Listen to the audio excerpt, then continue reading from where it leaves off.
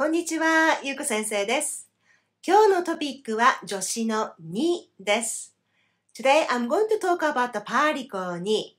First, I'm going to review the three functions of the particle に that I have already introduced in other videos in the past.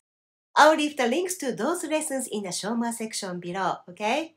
And then, I'm going to teach you two new functions of the particle に in this lesson today.So by the end of this lesson, you will know 5 different functions of the particle に。Today's lesson is very important, so please take notes, okay? では、レッスンを始めましょう。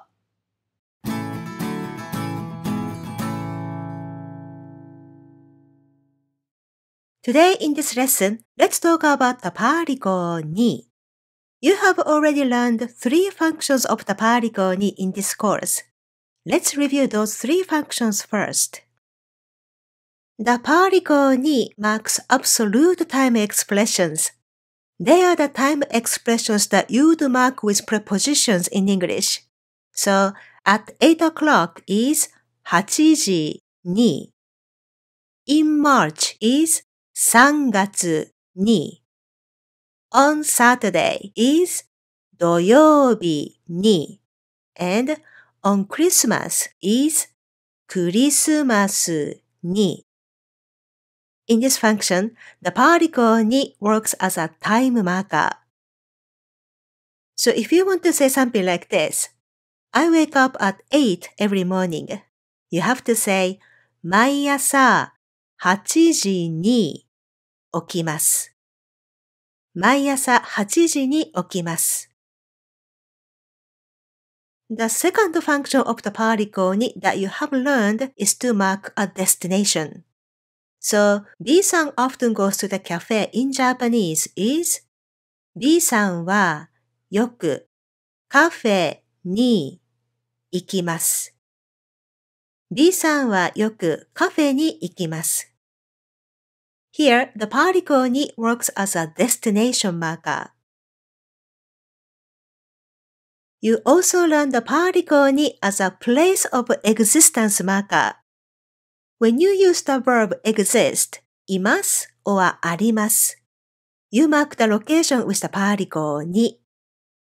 So, I have a cat at home is うちに猫がいます。うちに猫がいます。There are shrines in Tokyo is東京に神社があります。東京に神社があります。These are the 3 functions of the particle に that you have learned so far. The particle に as a time marker, destination marker, and place of existence marker.I'm going to introduce a new function of the particle に today. For this new function, you are also going to have a destination in the sentence, always. There's no exception. So naturally, you will have 2 of the particle に in one sentence. One to mark the destination and the other for the new function. Okay, let's begin. Please take notes, okay?Let's change the subject from B さん to 友達. And I'm going to drop the adverb often, よく, to make the sentence shorter and easier for you to see this new sentence structure. As I said, you are going to always have a destination in this new structure, which means your sentence has to end with a motion verb. These are the examples of motion verbs.Return as go back. 帰ります。Return as come back. 帰ってきます。Go. 行きます。or come. 来ます。They indicate you carry your body from one point to another as you proceed to the destination. These 2 elements,The destination and motion verb are essential for the structure we are going to learn today. You must have these 2 in your sentence, okay? Okay, I'm going to use the motion verb go, 行きます as an example. My friend goes to the cafe is 友達はカフェに行きます。Right? Now, the new information we are going to add to this sentence today is this. Why he goes there. The purpose of him going to the cafe. Let's say he goes to the cafe in order to drink coffee. The part in order is not usually used in everyday English, so I'm not going to say it from now on in this lesson, okay? So my friend goes to the cafe to drink coffee. This is what we want to say in Japanese. And to drink coffee is the new element that we are going to add to the sentence today. We call this part the purpose of movement. And we mark this one with the particle に.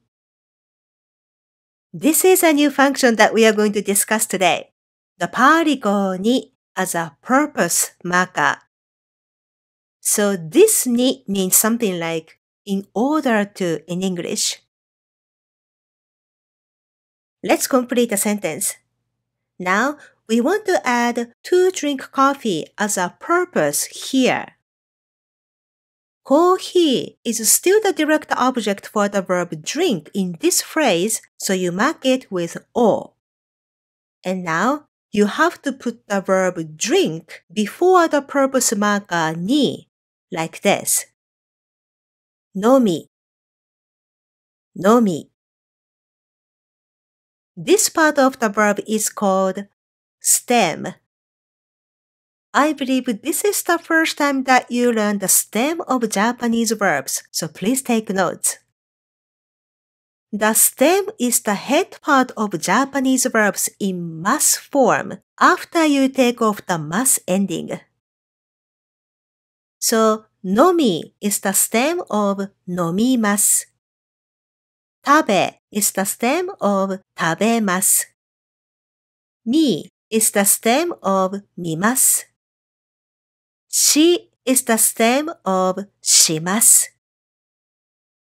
You mark these stems with the particle に when these actions are the purpose of going, returning, or coming. Now the sentence is complete.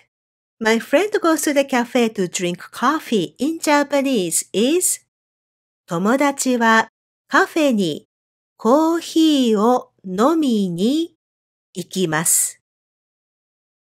友達はカフェにコーヒーを飲みに行きます。See, you used the particle に twice in this sentence, right? One to mark the destination and the other to mark the purpose. If I use the stem of the verb do, します, and then say something like this, do you understand the meaning of the sentence?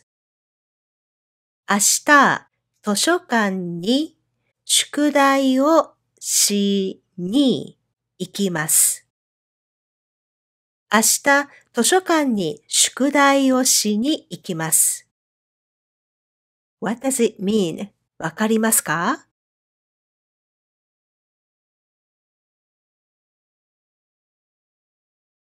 そうですね。Right. It means tomorrow I'm going to the library to do my homework. 明日図書館に宿題をしに行きます。Here, the combination of the stem し and the particle に means in order to do or to do, and it indicates the purpose of me going to the library tomorrow. If you change the purpose of going to the library like this, to read books, then you have to say, 明日図書館に本を読みに行きます。明日図書館に本を読みに行きます。To say to borrow books, now you have to say 明日図書館に本を借りに行きます。明日図書館に本を借りに行きます。So this is the new function of the particle に。The particle に also marks a purpose of movement. Now you have learned 4 functions of this particle in this course, Japanese 3. 2 as a time marker, destination marker, place of existence marker, and purpose marker. Let me remind you one more time. For this sentence structure, you must have a motion verb in your sentence, okay? As a result, you should have at least 2 of the particle に to mark the destination and the purpose. Okay, let's practice with a different motion verb. Return as go back. Let's say your friend is going back to the US to see his family.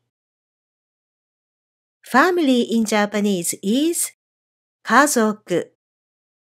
家族. And when you meet someone, you have to mark the person with the particle に. Here's another function of this particle. に also marks the person or people that you meet. And the verb meet is 会います in Japanese. So the stem is 会い. 会い. Here you cannot use the verb see, 見ます. The Japanese verb 見ます simply means you visually see or watch something, and it doesn't have the connotation of meeting someone as in English. So here you have to use the verb 会います, which takes the particle に to mark the person that you meet. Now the sentence is complete. My friend is going back to the USA to see his or her family in Japanese is 友達はアメリカに家族に会いに帰ります。友達はアメリカに家族に会いに帰ります。This sentence only makes sense if you are outside the US. In case you are in the US, then you have to say your friend is coming back instead of going back. Return as come back in Japanese is 帰ってきます。帰ってきます。So, my friend is coming back to the USA to see his or her family in Japanese is 友達はアメリカに家族に会いに帰ってきます。友達はアメリカに家族に会いに帰ってきます。And as always, as long as you don't move the verb in the sentence, you can shuffle other units. You can put them like this, or you can put them like this too.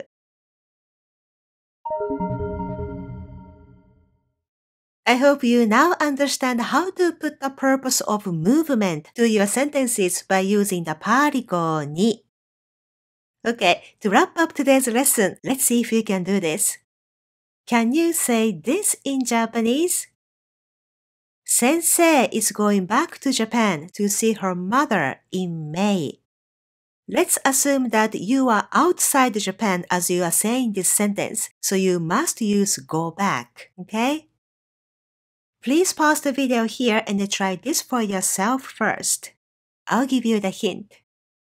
You will have to use the particle に 4 times in this sentence.「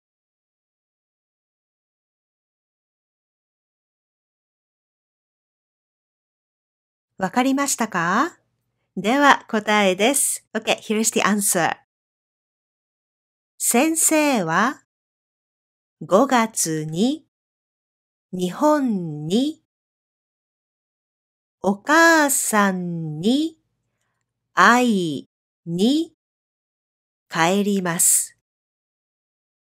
先生は5月に日本にお母さんに会いに帰ります。The first に marks the time expression. This ni marks the destination. This ni marks the person being met, and this marks the purpose of movement. As a result, you use the particle ni 4 times in this sentence. 先生は5月に日本にお母さんに会いに帰ります。By the way, I hope you didn't use haha here. Haha refers to the speaker's mother and it automatically means my mother. So if you say 先生は5月に日本に母に会いに帰ります。It means I go back to Japan in May to see the speaker's mother, which is your mother. But here, you have to say to see her mother, so you must use お母さん. And then, if you happen to be in Japan now, then you have to say coming back instead of going back. 先生は5月に日本にお母さんに会いに帰ってきます。先生は5月に日本にお母さんに会いに帰ってきます。I hope you enjoyed today's lesson and now feel more confident as to how to use the particle ni. I teach Japanese through my online courses, and today's lesson was a sample lesson from 日本語3, Japanese 3, Verbs and then particles. My courses are self-paced and you can study Japanese in your spare time at your own pace. I have students all over the world in different countries, and they are having fun learning Japanese with my support. You can find all the information about my courses in the show more section below. I look forward to having you as my student. ではまた次のレッスンで会いましょう。